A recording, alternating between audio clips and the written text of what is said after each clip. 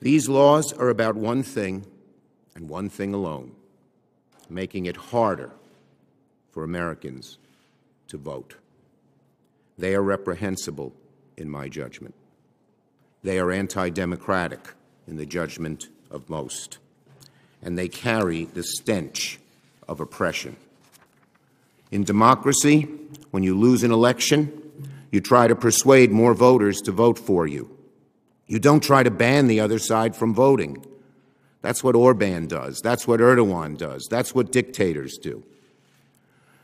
So what are my Republican colleagues in the Senate going to do?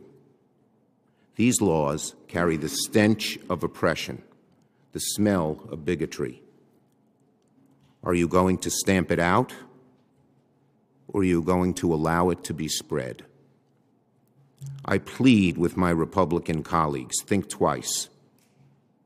I plead with Leader McConnell, think twice. The eyes of history are on all of you. Where are you going to stand? Think twice, please, my Republican friends. Think twice, Leader McConnell.